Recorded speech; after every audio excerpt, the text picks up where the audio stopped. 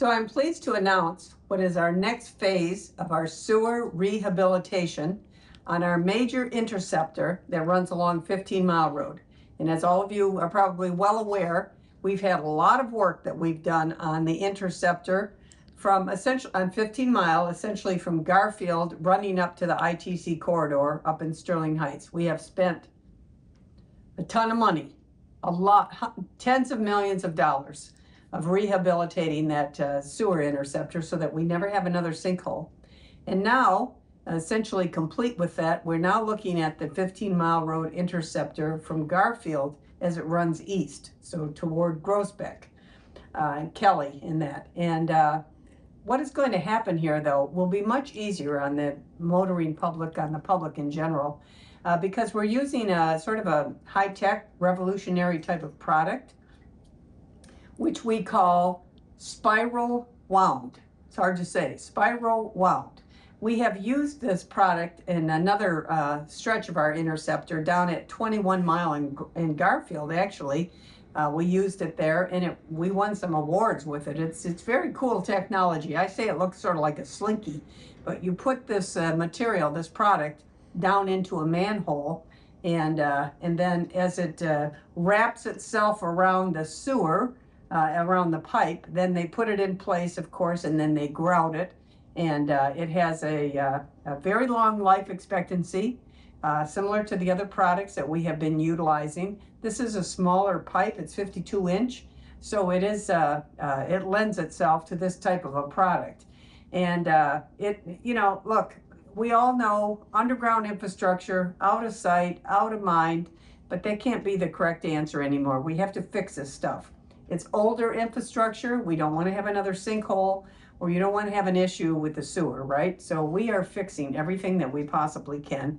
We've been able to raise enough money, actually, from other sources that we haven't had to raise anybody's rates for the projects that we are doing. I'm not saying you're never going to get a water or sewer rate increase, but for the projects that we have been doing, we've been very successful in getting additional resources, financial resources. So that's all to the good.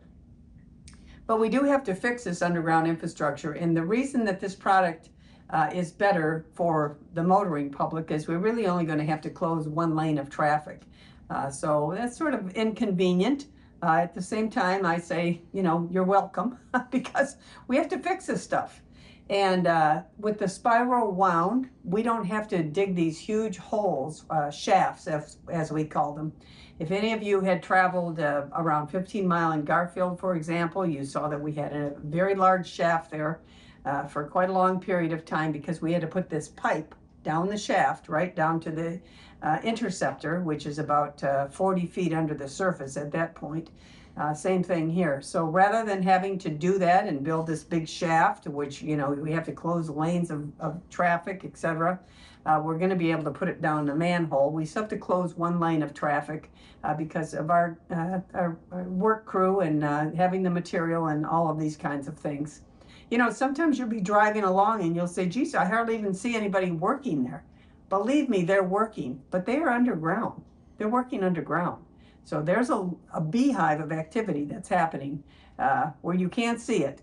And so don't worry about it, right? We're taking care of this, and that's really our plan here. But we're very excited to have our next phase start, and we keep fixing everything that we possibly can in Macomb County. As we are all well aware, for many years, a lot of this infrastructure was just let go. It really wasn't inspected properly, and therefore it wasn't maintained properly.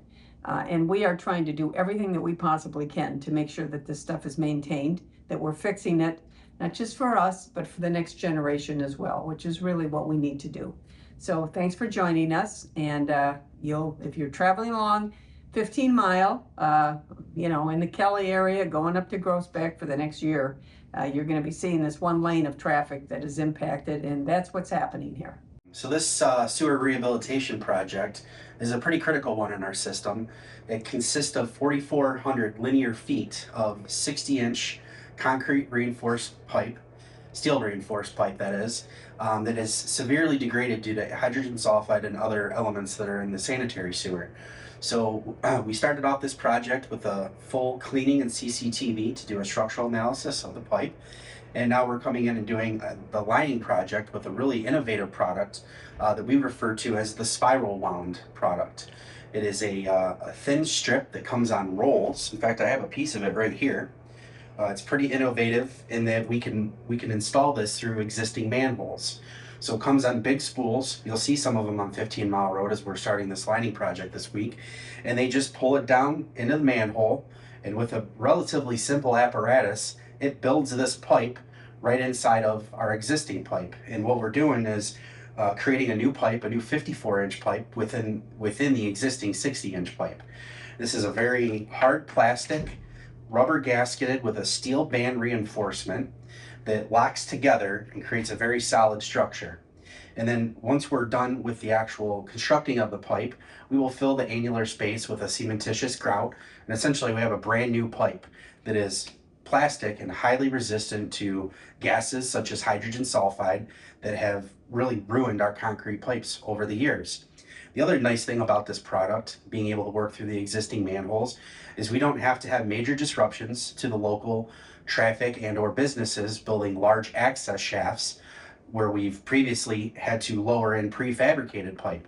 There's nothing wrong with the prefabricated pipes. They work great.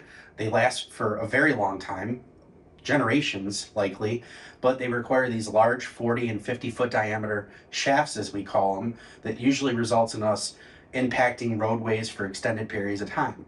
You'll notice with this project that the impact to the public is very minimal. We're only working out of 2 manhole locations at a time, so we're keeping the traffic control down to a limited basis. Right now we're working in the eastern extent of this project, just right about Groesbeck where the railroad tracks are, and we'll continue to work west along 15 Mile Road.